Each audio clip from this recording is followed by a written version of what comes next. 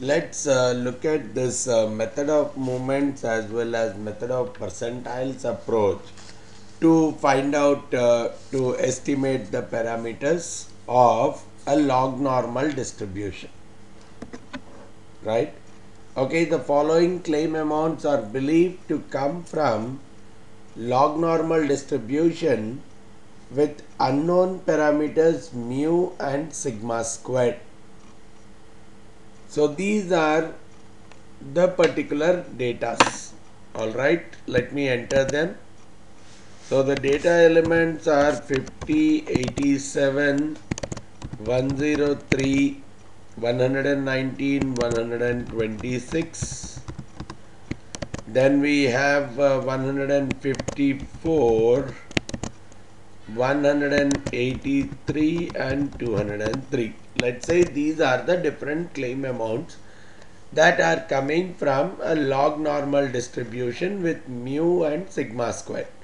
Now I want to find out the mu and sigma squared for that log normal distribution. Fair enough. Now at least for this, if I want to find out the mean, when I am going with the method of movements, I will find out the mean of the data.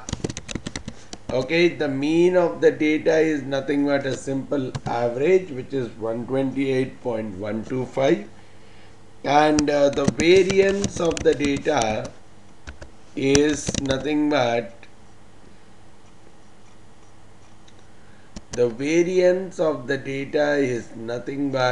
this much, which is 2225.10.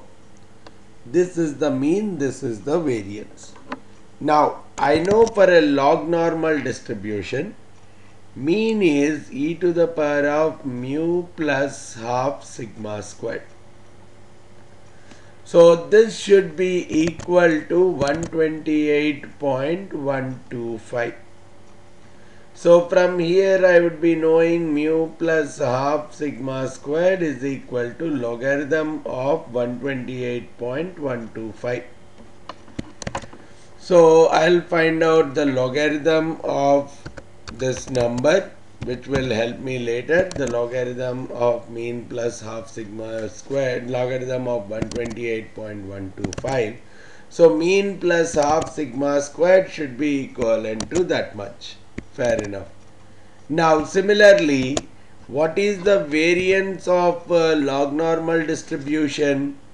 E to the power of 2 mu plus sigma squared times e to the power of sigma squared minus 1, which is nothing but, if you look at this, this is nothing but mu squared, whatever is the mean. Mean squared into e to the power of sigma squared minus 1 is the variance. So from here I can get e to the power of sigma squared minus 1 as nothing but whatever was the variance divided by the mean squared. So e to the power of sigma squared minus 1. If I really want that, it is nothing but whatever was the variance divided by mu squared. This is the mu squared. So this is e to the power of sigma squared minus 1.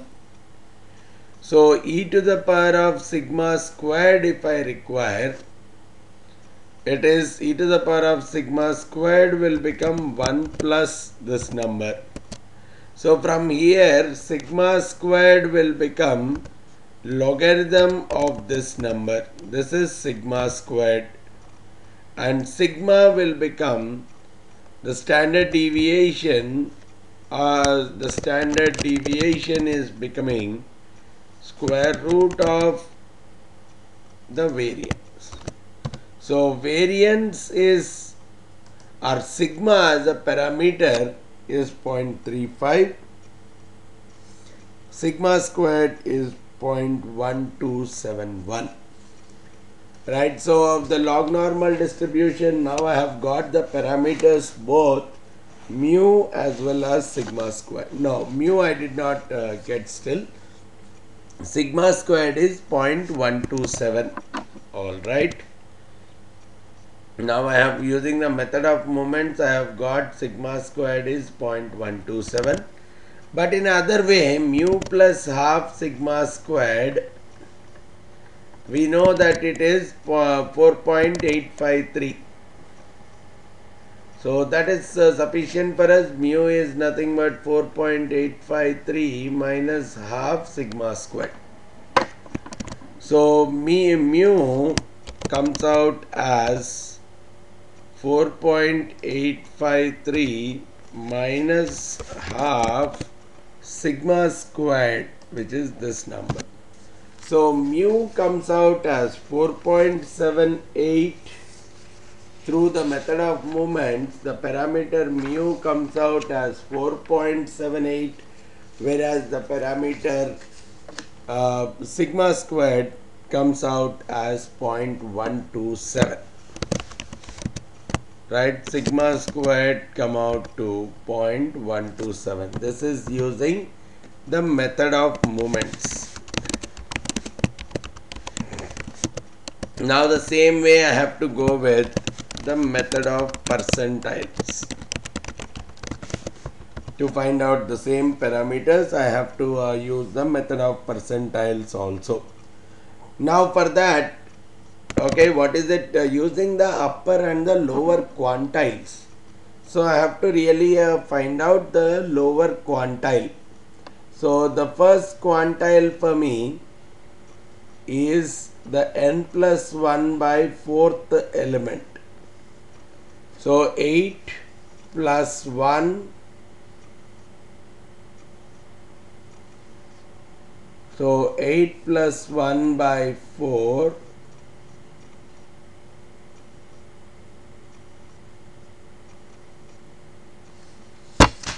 or we can even take it as n plus 2th by 4th element also. So 2.5th element if I have to take, the second element is this, the third element is this. So 2.5th element is just the average between these two, so I will take it as 95.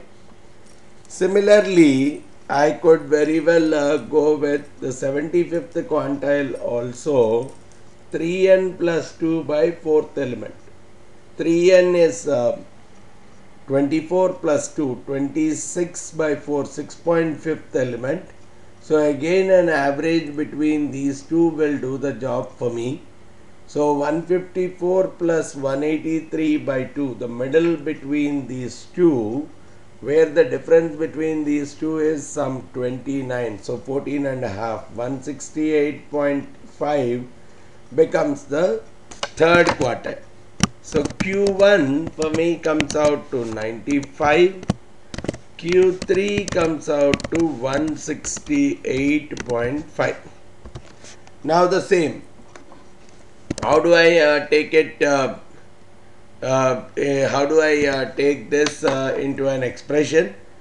I need it as the 25th quartile, right? So from the Excel, look at the 25th quartile for a normal distribution, because the log normal is nothing but e to the power of whatever we are getting through the normal.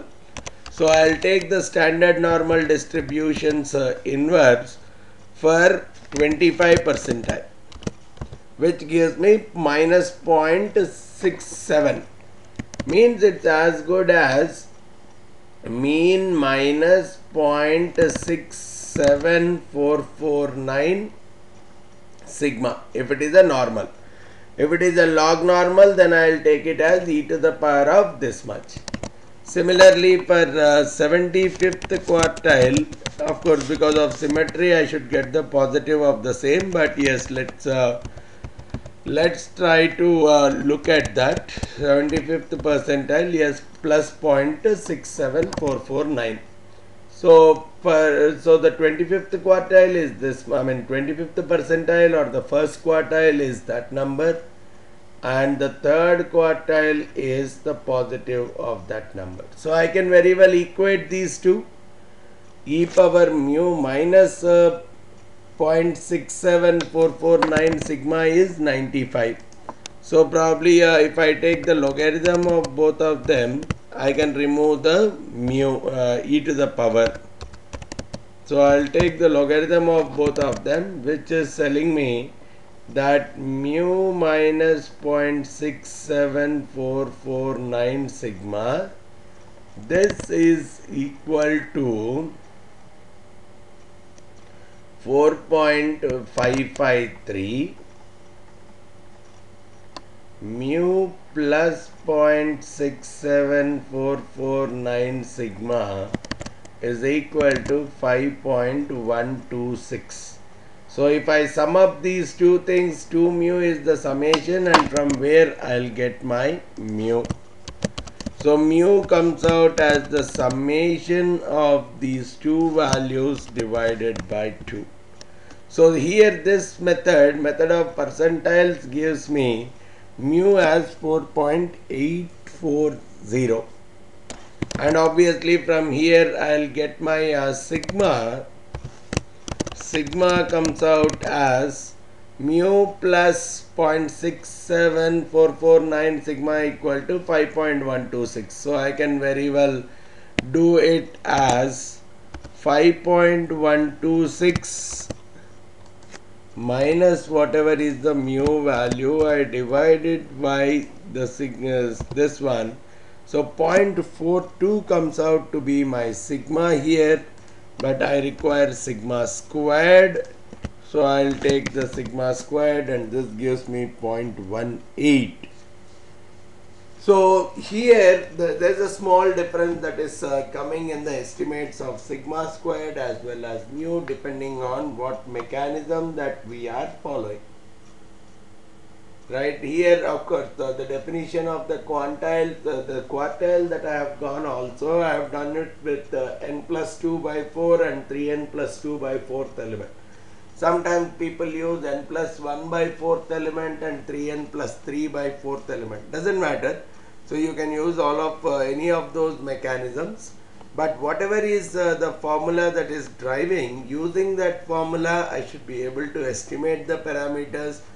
So that using these parameters, I will be driving various other calculations in terms of computing the percentages or probabilities, things like that. Right, so that's how we use different mechanisms to finally arrive at an estimation of the parameters. All right.